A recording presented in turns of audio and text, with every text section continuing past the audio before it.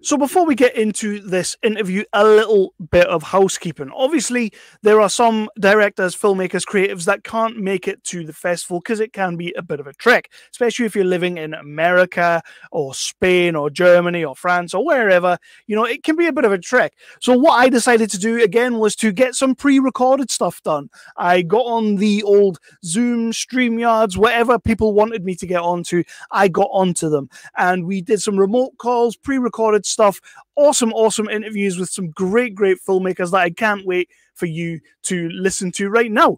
So that movie will have just played at the festival. People will have seen it. I'll try and get some live reactions from people as they're coming out so we can play some of that as well. Just because you can't get here, you should still get your Q&A, and it should still be with me because I'm the best one. You're going to be getting a few of these throughout the week, scattered around, and they're all absolutely awesome. This is Nerdly Out Loud, Nerdly TV. We are at Romford, the Romford Film Festival. We love the Romford Film Festival. We're going to continue coming back here every single year as long as they will have us. If you've been living under a rock and you have not seen this, Nerdly has got themselves into a little position where we are in partnership with Shepka Productions, The Baby in the Basket, which is a gothic horror. He's joined up with Flickering Myth to partner up and make this movie, and then they came to us and asked Nerdly to jump on board too. Absolutely, we were going to do that, and we did a crowdfunder. The crowdfunder went amazing. It's still ongoing, so you can go to Kickstarter, type in The Baby in the Basket. I'll put links all over the place. Type in The Baby in the Basket. Give £1, give £10, but only give what you can. We don't want people giving money they don't have. Please do all those wonderful things. Like, subscribe, bell, all of it. Brilliant stuff. Let's get into today's interview, which will be with whoever's in the title. But if you're not at Romford, get yourself there. Get yourself to the cinema. We are showing a smorgasbord of awesome movies.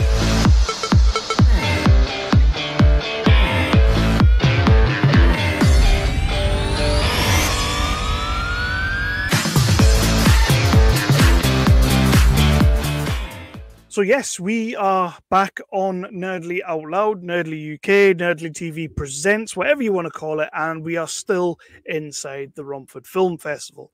We have got another cheeky interview for you to promote this man's movie Out and About, which has shown at the festival today, and hopefully everybody loved it. We will be able to confirm that later on for you because we're technically doing this in the past.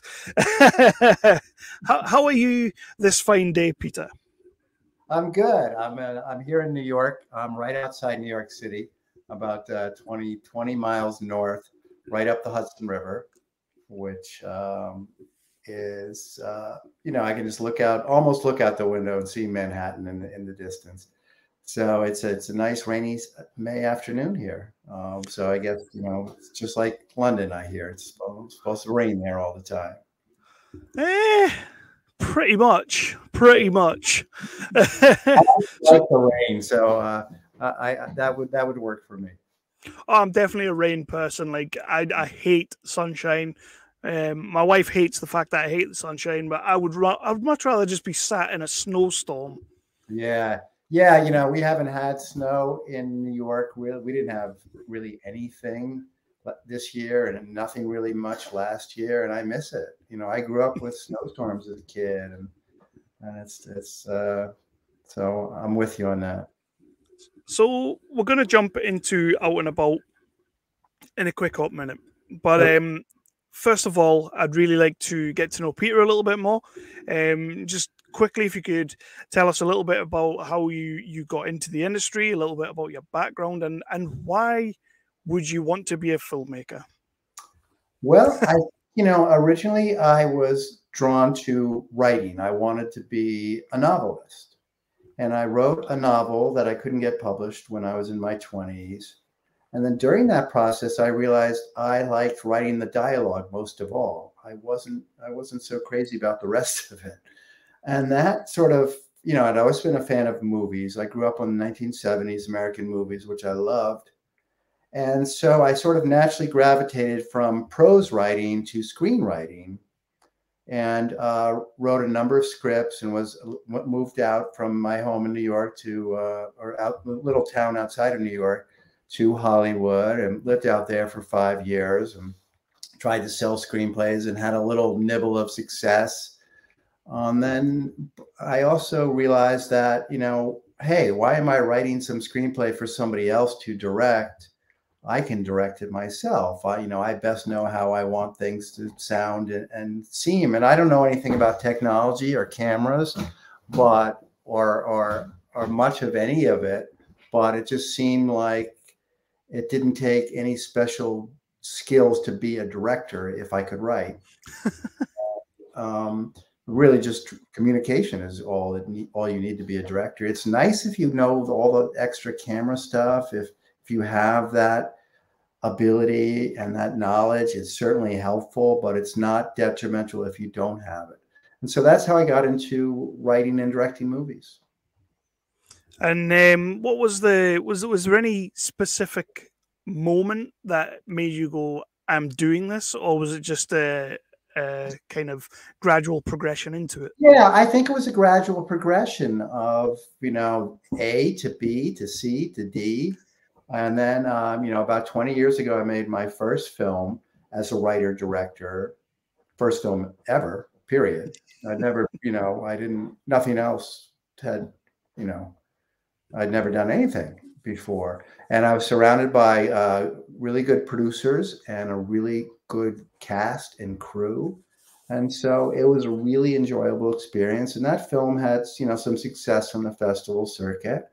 Then a few years later, I made, another film, Against the Current, which was a bigger movie that had some, Joseph Fiennes was in it, and Mary Tyler. Yeah.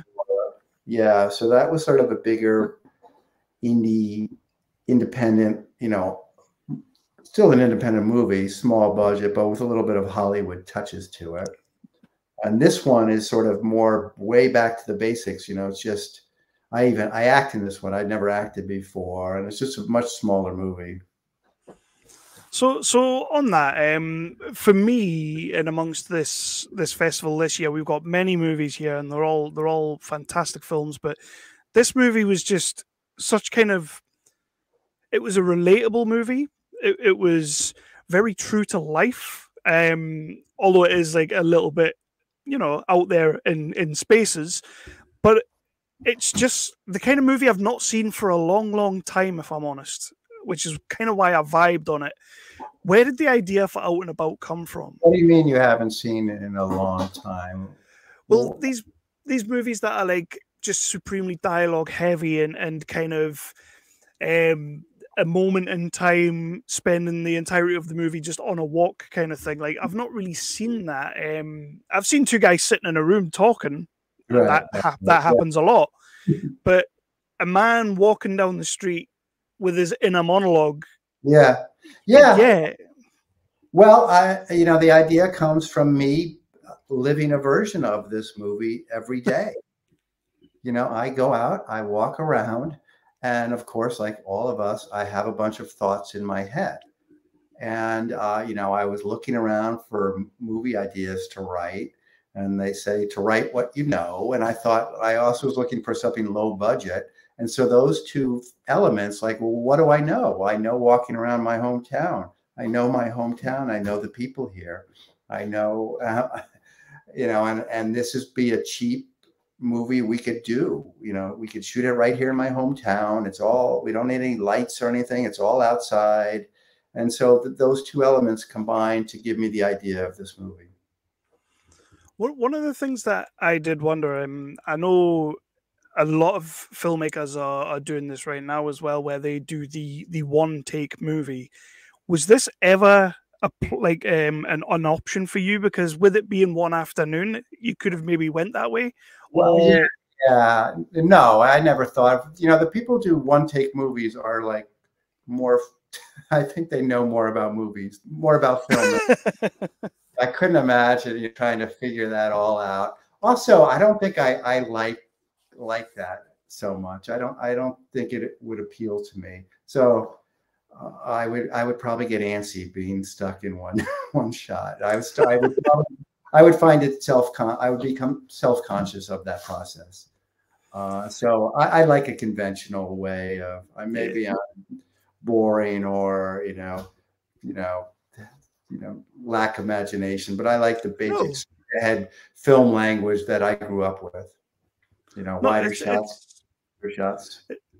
It's not boring at all. It's not boring at all. But how long did it take to shoot this? Simple. We shot this in 12 days with a full cast and crew, and then 2 additional days with just me and the cameraman, essentially walking around. And so I guess, 14 days of filmic material. And then later on, I'd do voiceover, add in the voiceover in the studio. And how is that? As you say, you've directed 3 movies now. This is the first one that you are the lead in. How does that even work when you're walking around and you're acting, but at that point in time, there's dialogue going on over the top? Like, how does that work as an actor? I just tried to imagine what the dialogue. There's 2 kinds of inner monologue going on within this film. One is when the character's alone, walking like up a street or something, or walking down a hill. He's alone. That's one, and that's usually more sustained. That might be 30 seconds of voiceover inner dialogue material. And then the second kind is interspersed within interactions with other people. So I'm talking to somebody and I'm thinking little thoughts in my mind at the same time. And so during the scenes that we shot with the other actors, I pretty much just forgot about the fact that there would be voiceover added and hoped we would figure it out later and could insert it. And, it's funny because my cameraman was always saying, "Hey, are you leaving enough time for those little voiceover moments?" And I said, I can't worry about that now. We'll worry about that later. And, I did have to worry about it later, but usually it worked out okay. And for the longer scenes, I just sort of imagined what I'd written as I walked down the street. So I had it in my head, or some version of it. And on your walk, which is a great walk, by the way, you bump into many fantastic characters. Some from the lead's past, Jeff's past. Some that he kind of knows in passing. Some that he's heard of. Who, when you were writing, and then when it comes to the screen and you see the finished project, who became your favorite character to talk to? I like, if I had to say, I like different things about different scenes.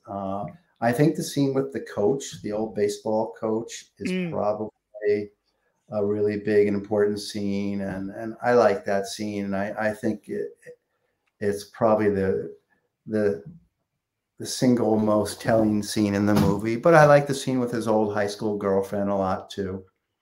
So I like different things about different scenes.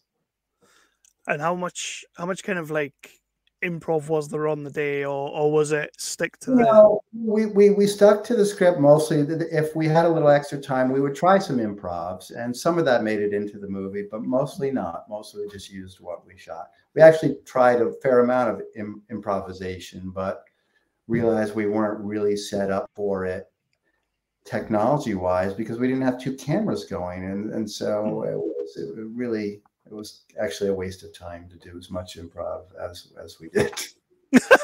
Still fun though, right? Yeah, definitely fun. Yeah, stick it on the DVD, the extras. Yeah.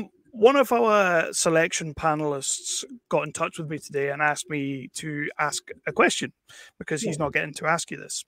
It's our panelist, Mr. Peter Blondham. He's an awesome bloke. You would love him. And he was quite smitten with your movie Out and About, and he wanted me to ask you if you had maybe taken any influence from 1968's The Swimmer. Yes. And when putting this film together. Well, it's funny that comes up a lot, and I do like that movie a lot, and it's a very similar movie, and I mentioned it. I always tell people, like, it's kind of like The Swimmer, but whether there was no conscious, influence on the movie itself. That movie, it didn't inform how I did anything within this movie, but it's no doubt that it influenced me in some way because I saw the movie. I love the movie. So it's in my consciousness, and and there's no question that the structure is very similar. So it influenced to some degree, and to the exact degree, I don't really know how much it influenced this film, but definitely somehow. Awesome, awesome. He'll be happy with that. He'll be very happy with that.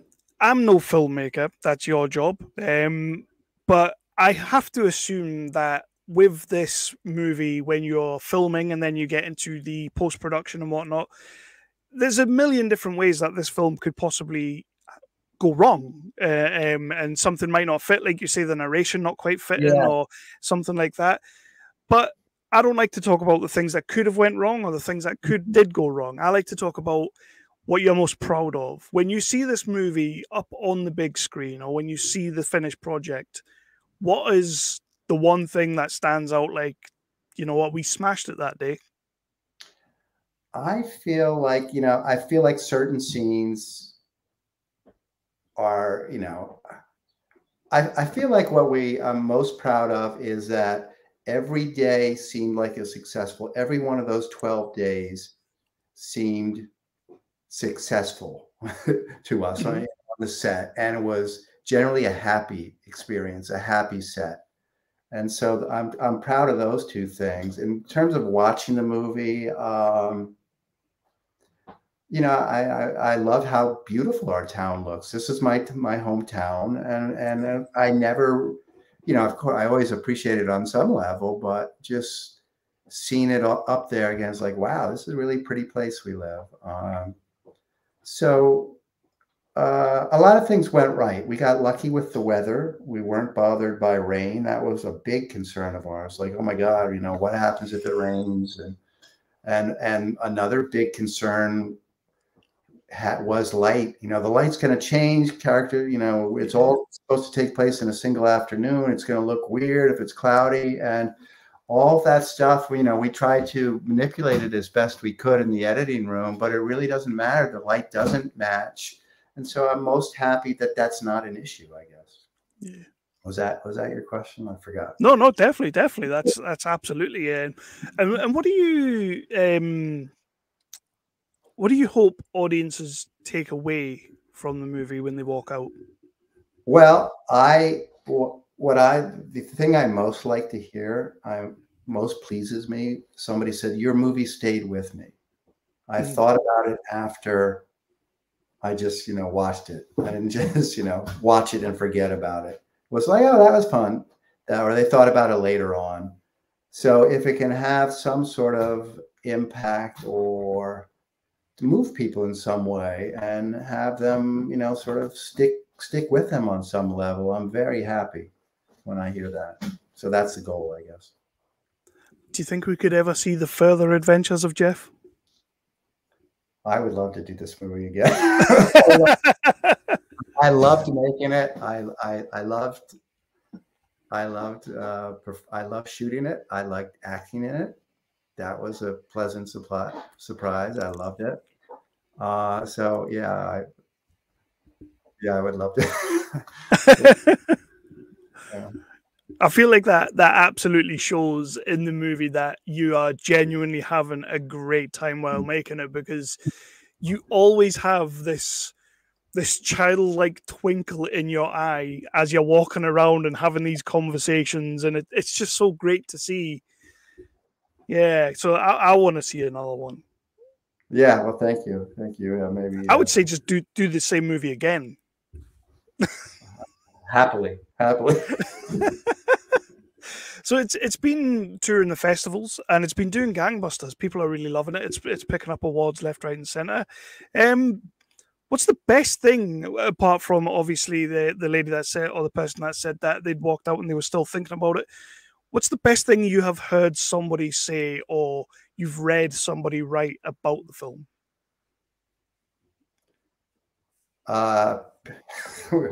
We just got a nice quote from a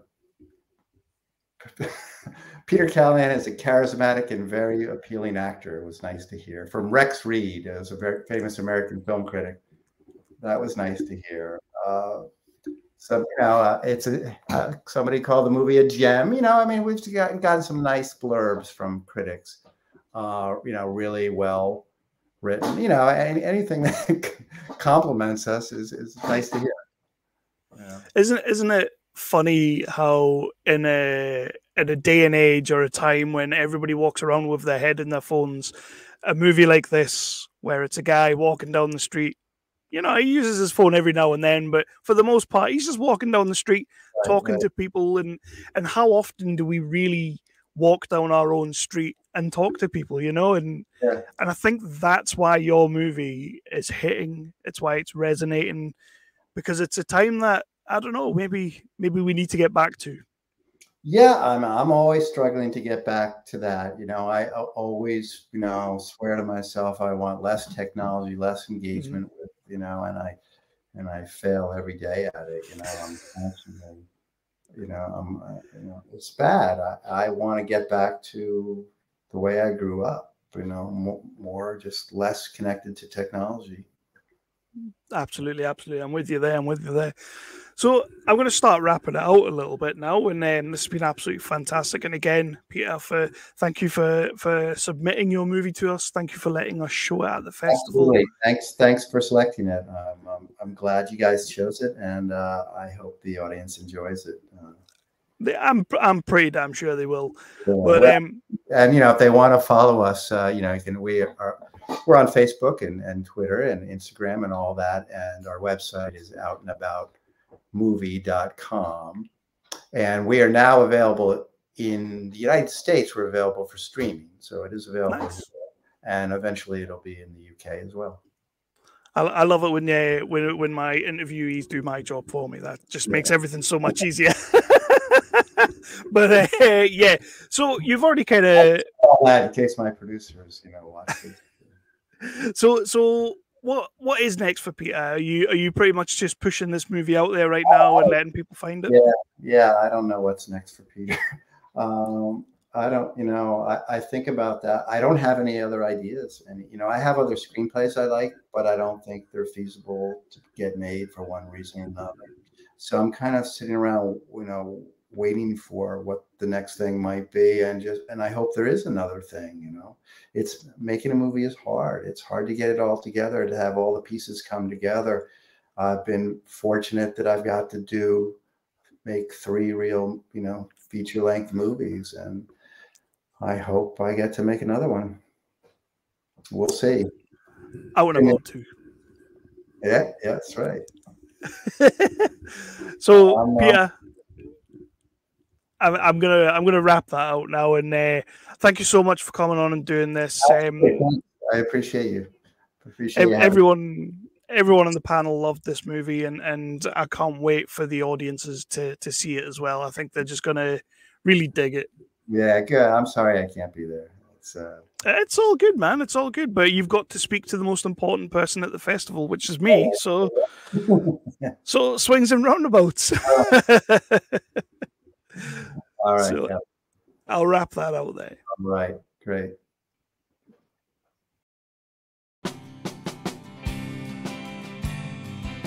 No wonder I don't come up here more often. This hill always seems endless.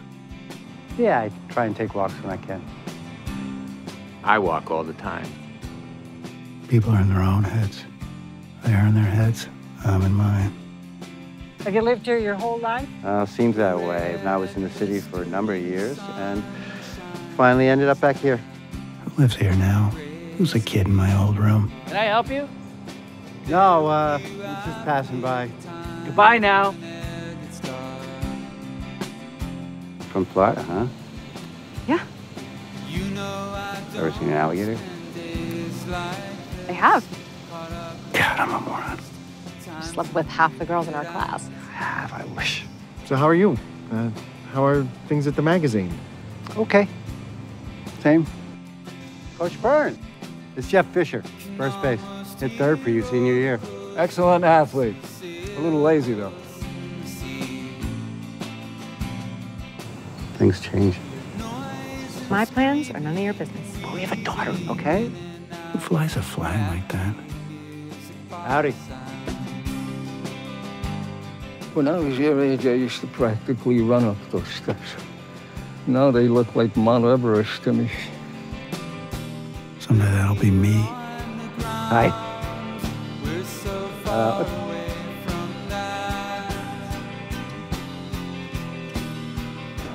I'm my 80 Hudson, always moving. Gotta keep moving.